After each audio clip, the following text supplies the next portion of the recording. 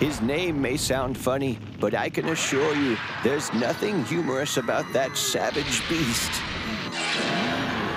With him came darkness and chaos. His minions of terror wreaked havoc upon the land, destroying all in their path with indiscriminate fury.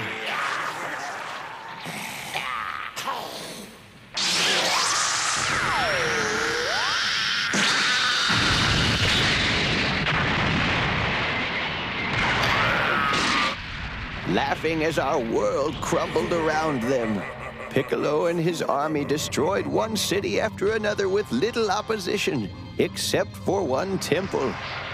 It was in this secluded sanctuary the beasts faced a meager but determined school of martial artists.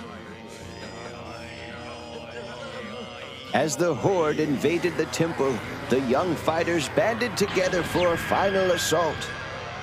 Though hopelessly outnumbered, they were united, and with their combined strength, they offered a formidable defense. Many demons fell that day, and alongside them, even more great men. When the battle was over, only 2 of the warriors were left standing. Myself and Crane Hermit. Unfortunately, the skirmish had barely made a dent in Piccolo's forces.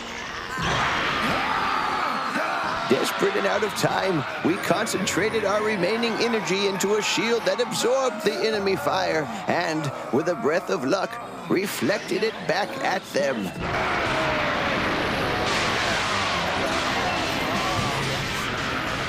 One bright light, that's all I remember.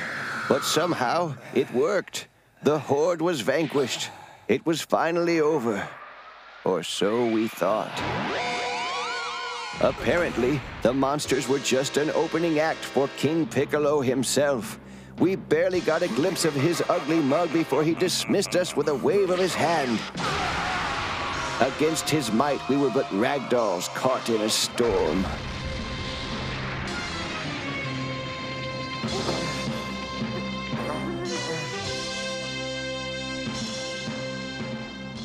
Shin and I were young and in our prime. We gave everything we had, and still King Piccolo prevailed. All those lives lost, and we didn't lay a scratch on him. He was immune to everyone, even Mutaito. Who's Mutaito? He was my master.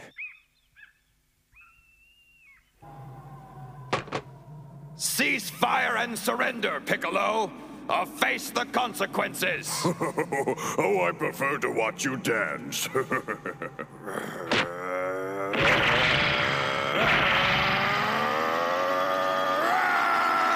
Enjoy. What?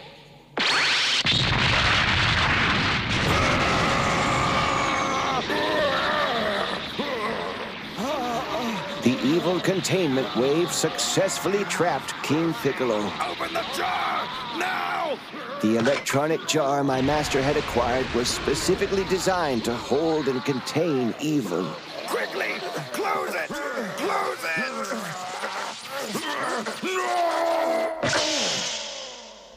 Piccolo's fate was sealed, but at a heavy price. Having used up all of his energy, Master Mutaito could not endure the effects of the battle. He gave his life to save others, and in doing so, regained his honor. As for Piccolo, I obeyed my master's last command and threw the jar into the sea. No one has ever seen or heard from King Piccolo since, until today.